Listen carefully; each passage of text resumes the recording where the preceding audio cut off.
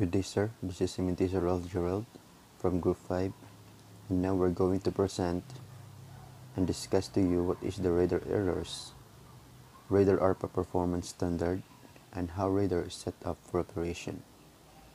The course outcome is students will be knowledgeable about the radar errors, radar Arpa performance standard, and how to set up for operation.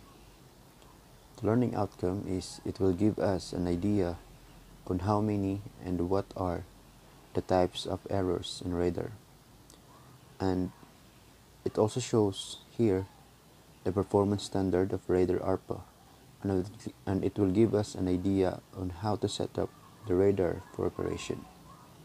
The importance of this topic is we are going to know how to set up the radar for operation, and we are going to learn and enumerate the errors in radar. So first, I'm going to discuss the radar errors. So first, we have the heading marker alignment. In north-up orientation, the heading marker is aligned with the graduation on bearing scale that corresponds with the instantaneous value of the ship's heading relative to true north. It means that 0, 0, 0 degree on the bearing scale aligns with the true north. Next is the ABL not alignment. So our electric beam lithography not aligned, and it caused error to the radar. The next is the gyro input error. These errors are modeled in the measured angular rate of the gyros and can be estimated by using other sensors, such as the Global Positioning System or GPS. The improper tuning of the radar also caused error. Improper range also caused error in the radar. Next is blind sectors. Blind sectors areas that cannot be scanned by the radar of the vessel because they are shielded by elements of its superstructures, mast, etc. So next we have the adjustment rain clutter. The raindrops absorb and scatter radar signals, so less energy reaches the target and even less returns to the radar as an echo. So next is the own vessel date input error. Inputting wrong date in a vessel will cause error. Next is the range and bearing discrimination. The range discrimination, two small targets on the same bearing and slight range difference may be shown as on target. The bearing discrimination is two small targets on same range and slight bearing difference may be shown as one target. So next is the beam with distortion. Beam with distortion detection and deflectometry measurements of gigahertz surface acoustic waves. So next is the slide lobe echo. Slide lobe artifacts occur where slide lobes reflect sound from a strong reflector that is outside of the central beam, and where the echoes are displayed as they originated from within the central beam. Next, the multiple echoes. The successive reflection of a sound wave from a number of obstacles caused us to hear echo of the sound transmitted one after other. The second trace echoes. Second trace echoes are echoes received from contact at an actual range greater than the radar range setting. One of the limitations of ship radar is that it may not be able to detect an object due to its size, proximity to sea surface, or when the object is poor radar target because of its constructions or design. For example, military ships are designed so that the radar waves do not reflect back to the receiving unit of radar scanner due. This also happens with wooden fishing boats as they have poor radar reflective surface. Small units boats engaged in fishing are also difficult to sight visually at night. Sometimes they may not be seen during daytime from the bridge due to height or the angle of viewing or reflective of the sea surface. When navigating in the proximity of such vessel or their known operating areas, it is good practice to post an alert lookout with the walkie-talkie on the forecastle deck. As what I have said earlier, the picture shows that the target size is so small and it may not be able to detect the object due to its size, and it caused the poor radar target, and it caused error to our radar. So that's all. Thank you. Good evening, sir. This is Cadet FLORENTINO, one of the member of Group 5. So my report is, the first is, in the following picture, seaweed is giving very good radar returns due to the highly reflective surface, and it had covered by the whole sea surface during low water, but because it was a ship's first call to a port area, which was not well surveyed, my first thought was that maybe an error in the charts, and we altered course to stay clear. We started approaching only after getting positive confirmation by all positive means that it was safe to do so, and there was ample water with sufficient depth. So the next is, it is always better to be safe than sorry. It was also considered if the seaweed, because of being so densely packed, could in any way fall to the bow thruster. So the another is, this is the peak of the radar and this is your ship, and just by glancing at the radar picture would appear that the vessel is very close to the shoreline. It means they are very close to the shoreline and they have a target. So next, proceed to the next. So this is the radar Arpa performance standard. There is the first is the size of the ship, and the other column is 500 GRT, the other is 500 GRT to 10,000 GRT, and each easy, and the last is all ship scrap.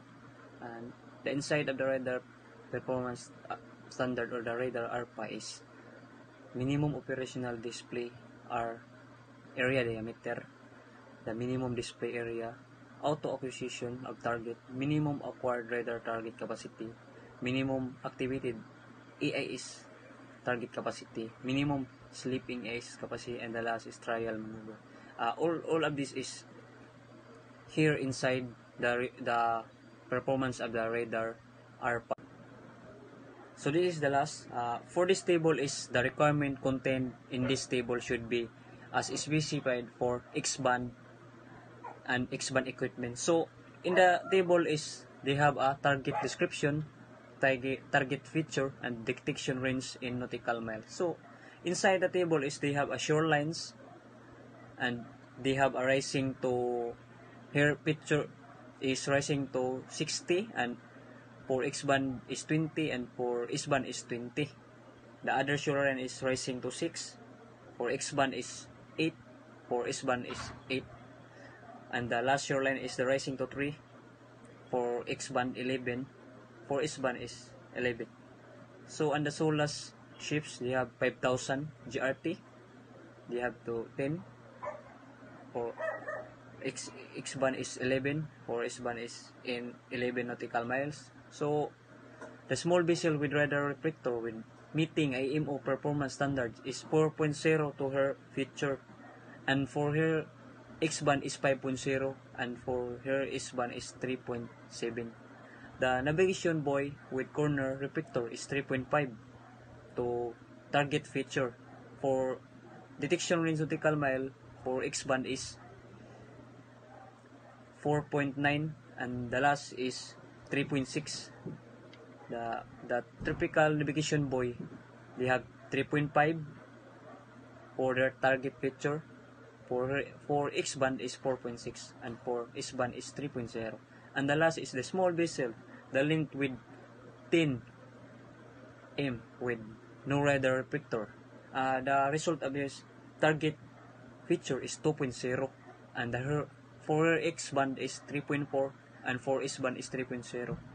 It means all the requirement in this table is here for X-band and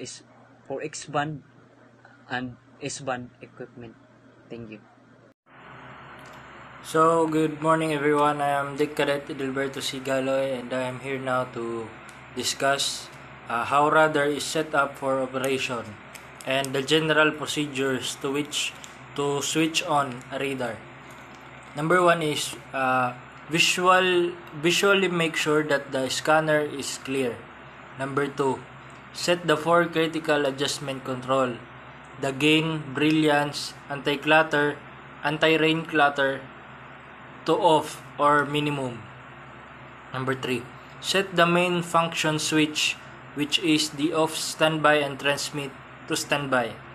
The radar set will then begin to warm up. Certain parts will require time to warming up. Number 4, set range selector switch to desired range scale. Number 5, set PL selector which to desired position. In some radar sets, main function switch is marked off standby short long pulse, whereby a radar observer has to choose the PL automatically every time to switch on the set. In such a case, omit this step. It is covered by step 9. Number 6. Ensure that EBL, ERBL, VRM, and range rings are all off by turning down their respective brightness color. Number 7. Set the presentation mode switch to the RM established mode. Number 8. Adjust panel lights to the desired intensity. Number 9. When the set has warmed up, set the main function which to transmit.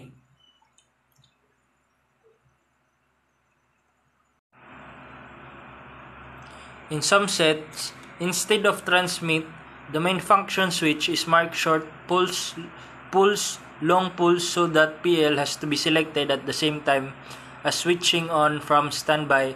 Set step 5. In such a case, set main function switch to short pulse. Number 10.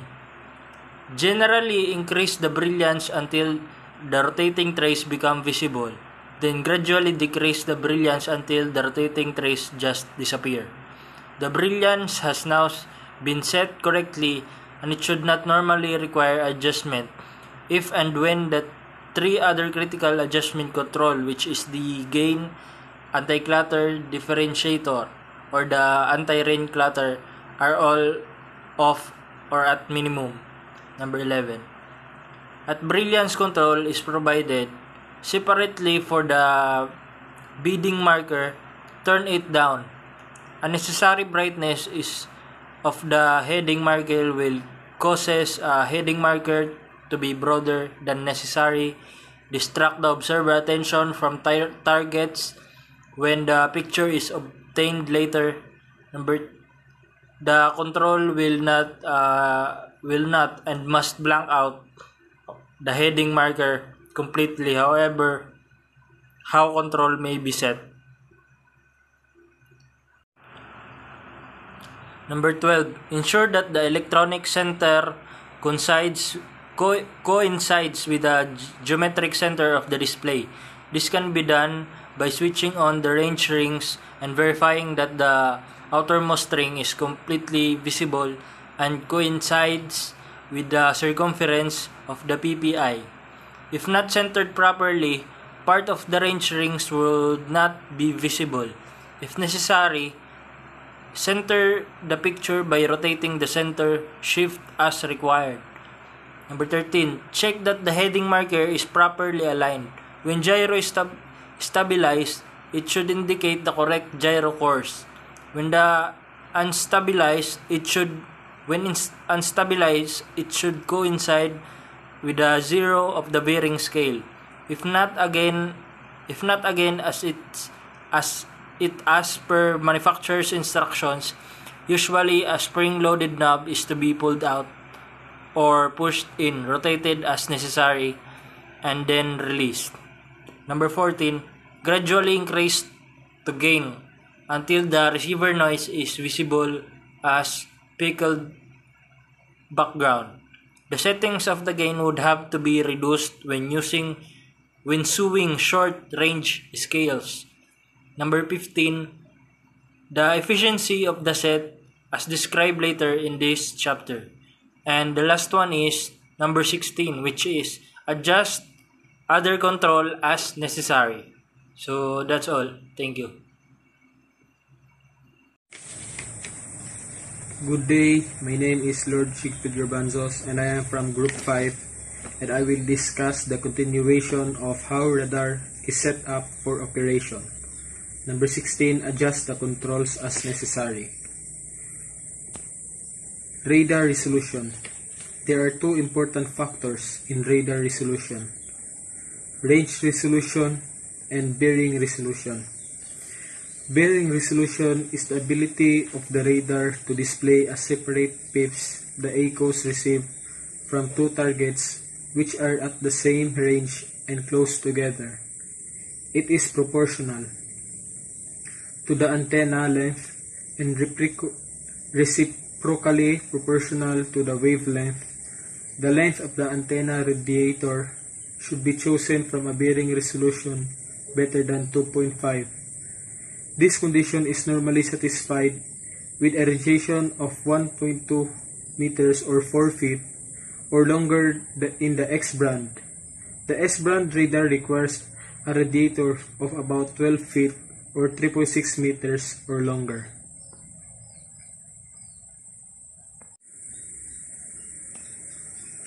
Bearing accuracy. One of the most important features of the radar is how accurately the bearing of a target can be measured. The accuracy of bearing measurement basically depends on the narrowness of the radar beam. However, the bearing is usually taken relative to the ship's heading, and thus proper adjustment of the heading line at installation is an important factor in ensuring bearing accuracy. To minimize error when measuring the bearing of a target, put the target echo at the extreme position on the screen by selecting a suitable range.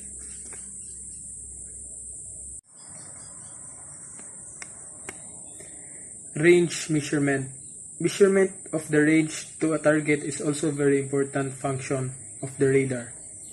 Generally, there are two means of measuring range: the fixed range rings and the variable range maker or VRM. The mixed range rings appear on the screen with a predetermined interval and provide rough estimate of the range to a target. The variable range markers diameter is increased or decreased so that the marker touches the inner edge of the target, allowing the operator to obtain more accurate range measurements. That's all.